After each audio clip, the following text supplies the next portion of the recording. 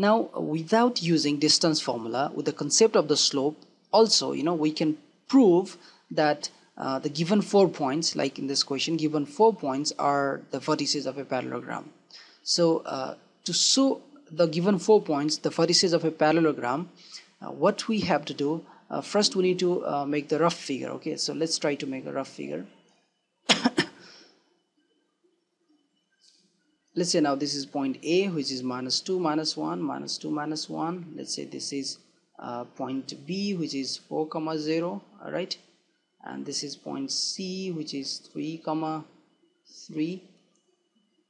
All right, and this is point D, which is -3, 2. All right, simple 2 it is.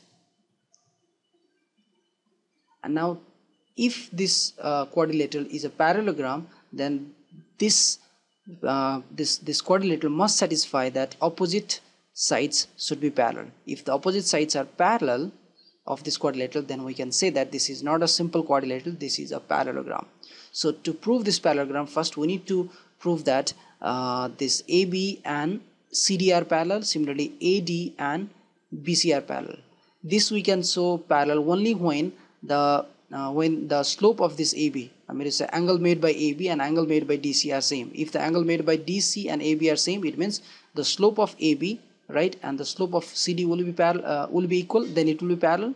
And similarly, slope of AD and slope of BC, if we get equal, then we can say these are parallel. All right, because the condition for parallelism was if the two lines are parallel, then their slope M1 equals to M2. Their slopes should be equal to each other. All right, if this is like L1 and if this is L2, all right, and if it has slope M1 and if it is a slope M2, then both our lines are parallel if M1 is equals to M2. This was the condition of parallelism that we had learned. So let's find out the slope of each and every. All right, so slope of AB, let me say this is M1.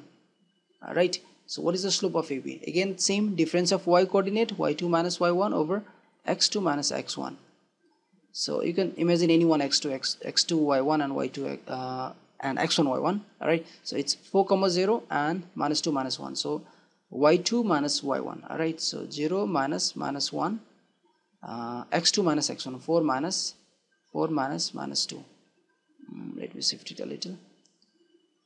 We're getting here now 1 over 6. All right, and now similarly, let's find out another slope of after AB. Let's find out slope of BC. Let me say this is M2. All right, so again, difference of y coordinate over difference of x coordinate. Okay, so here difference of y coordinate 0 minus 3. All right, 0 minus 3, difference of y coordinate we write. Now difference of x coordinate 4 minus 3. 4 minus 3, that's we're going to get -3 over 1. That's simply -3.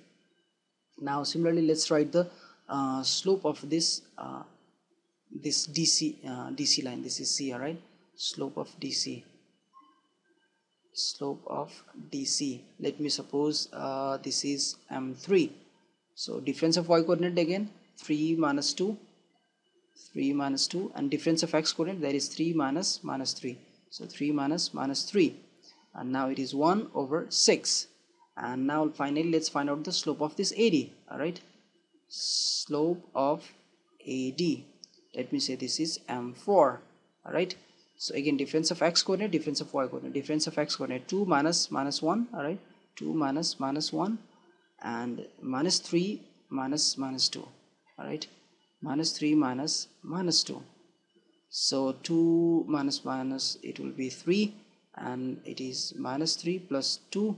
So we are going to get 3 over -1, and that's going to be -3. Hey, we got it, we got it, we got it. What do we get? M1 and M3 are equal, and M2 and M4 are equal. So what we get M1 is equal with 1 by 6 M3. All right, and M4, not writing M4, I'm writing first. M2 is equal with M4, that is -3. All right, M4. So from here, what we get, since M1 and M3 are equal, the slope of line AB was m1, and this was m2, this was m3, and this was m4. So since m1 and m3 is equal, since this and this both slope are equal, so what we can say, this is parallel. This shows that AB is parallel to DC, and m2 equals to m4, m2 equals to m4, shows that AD is parallel to BC. Hence quadrilateral ABCD is a parallelogram, as opposite sides are parallel. All right, opposite sides are parallel because their slopes, the opposite sides slopes are equal. All right, because let me tell you one more time if you don't remembering, like a line I do have. All right, this is a line L, and if this has angle theta with respect to this positive x-axis, like 30 degree, then tan 30 degree is called the slope of that line. That is, tan 30 degree is called the slope of the line. It means the angle this line is making 30 degree. All right, and the tan of that angle is called slope. So this one is one line, and one more line is there, L2 suppose, and L2 line is also making same angle, let's say 30 degree. So that time the slope will be again what? Tan 30 degree. So now see here, this line L1 and this line L2, both are making 30 degree. So it means they are parallel lines if their slope are equal. So here is also slope, we get tan 30, and here also we got a slope tan 30. That's why they are parallel.